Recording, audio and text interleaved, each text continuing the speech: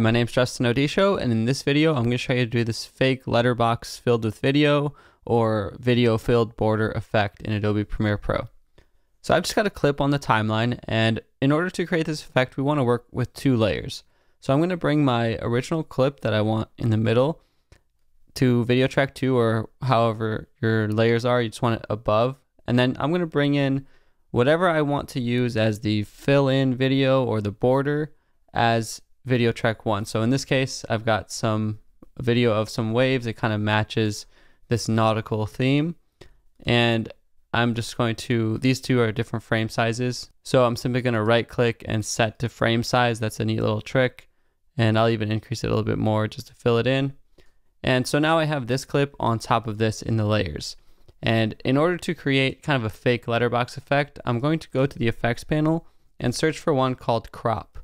Now, I do want to make a quick note that true letterbox effects are created naturally when you have a widescreen video that's placed into a standard definition or different formats that are squeezed into each other. That's why those black bars appear on the left and right. So this isn't necessarily a real widescreen bar. This is just more of like a stylistic nod. And if we add the crop effect to the top and bottom, we'll be able to reveal that video clip underneath in a widescreen bar type of look.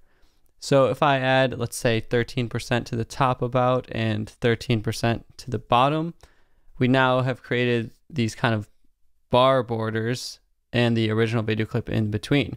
So it can be cool for a stylish effect, adding some more visual information in a clip for a music video or a kind of montage type of scene in a clip. And not only can you do a video under a video, you can basically put anything underneath at this point. We've created a transparency. So if I wanted to add just like a color or a gradient underneath, I could go to File, New, Color Matte, and I could choose any color to kind of use as a little fake widescreen border. And let's say I add that color matte instead. And another trick, if you wanted to just do a full-on border rather than like a widescreen bar border, is if you just crop all of the sides. So you can visually crop in a little bit more on the right and left. Let's do like 7 and 7. And in this case, we have just like a stylistic, colorful border. Maybe you could add text in the corners. If you wanted like August trip, I could add this cool text in the corner. And that might be a reason why you might want to do this. Just kind of creating more of a composition out of your video clips. Something cool like this.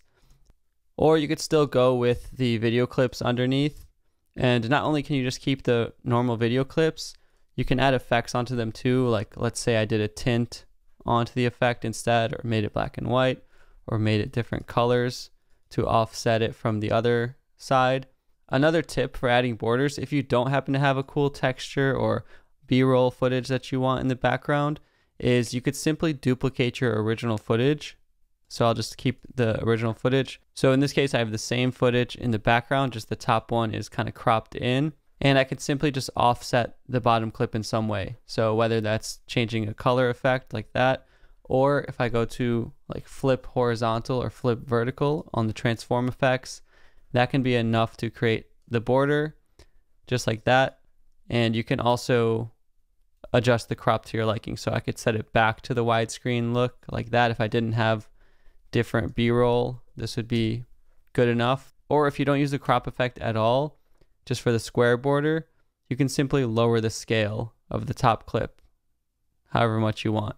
So in this case, we create like a thin little border of the vertically flipped clip. So we're basically just using transparencies and different layers stacked on top of each other to create these different borders, whether it's a color or video clip or filled in widescreen bars. If you enjoyed this video, you can find more tutorials like this in the playlist on my channel, and subscribe to stay tuned for all of my new videos. Thank you so much for watching, and I'll see you in the next one.